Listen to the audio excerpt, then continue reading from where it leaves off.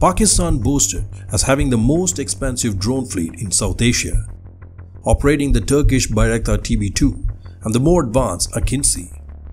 Both these drones are very much capable, but none of these drones were used during the 3 days war with India from May 7 to May 10. Where did they go? Pakistan instead used the much smaller and basic Turkish Ashishgard Songa drone. What were the Pakistan Army concerns in deploying these advanced drones in the battlefield? Was it the S-400 defense system of India or the intense electromagnetic jamming? Let us explore the possible reason for the non-deployment of these drones.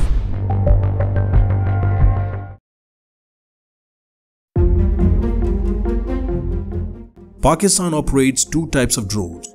One is a strike or reconnaissance drone.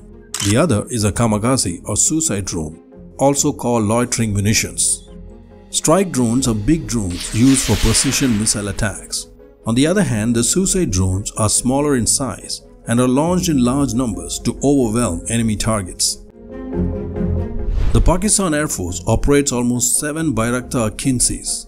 This is a high-altitude, long-endurance drone. It's being manufactured by the Turkish defense company Bayraktar. Introduced in 2021, it has a maximum takeoff weight of 5,500 kg, a range of 7,500 km, maximum altitude of 45,000 feet, and an endurance of 25 hours.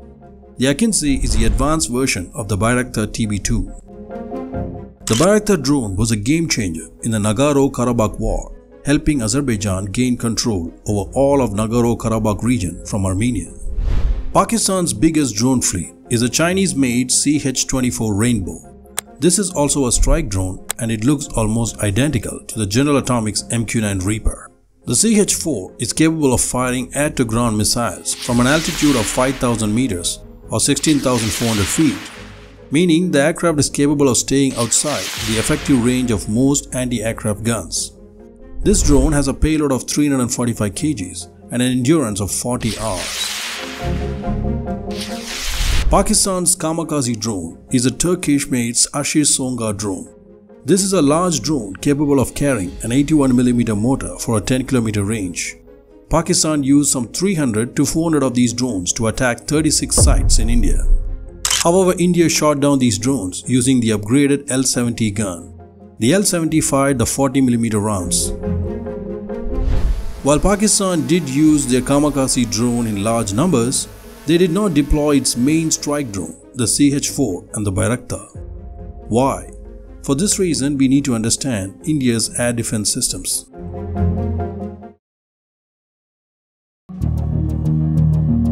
India's air defense system consists of the S-400 Triumph from Russia, the MR-SAM, which is an Indo-Israel joint development, and the Akash surface-to-air missile system. The S-400 defense system is India's prized purchase. It is considered the most effective air defense system in the world. The S-400 consists of a surveillance radar, a tracking radar, a command unit, and a missile launcher. The S-400 has 4 types of missiles based on the range. The missile ranges are 120 km, 200 km, 240 km and 380 km. India actually purchased 60 launchers with 6,000 missiles from Russia. The S-400 surveillance radar will scan the skies and track targets. It can track up to 300 targets. Once a target is detected, the command post will decide whether the target is a friend or foe. Once a target is identified, the command post can fire one of the 4 types of missile depending on the range. The S-400 is a highly reliable and accurate system that the US and the NATO fears. The Akash missile system is an indigenous medium-range surface-to-air missile system of India. An Akash battery comprises a single PESA 3D radar and 4 launchers with 3 missiles each, all of which are interlinked. Each battery can track up to 64 targets and attack up to 12 of them. The Akash system has an operational range of up to 30 kilometers. Each missile has a 60 kg high-explosive pre-fragmented warhead with a proximity fuse. The Akash system is fully mobile and capable of protecting a moving convoy of vehicles. The Akash missile system was instrumental in Operation Sindoor.